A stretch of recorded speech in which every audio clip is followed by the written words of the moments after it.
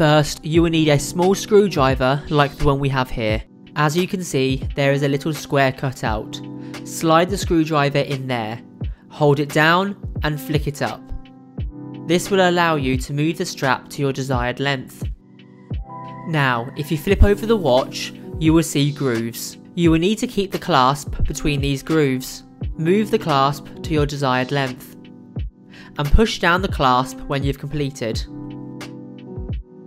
Finally, you can do your watch back up to see if it fits for a more comfortable wear, and this is how you adjust a mesh strap clasp.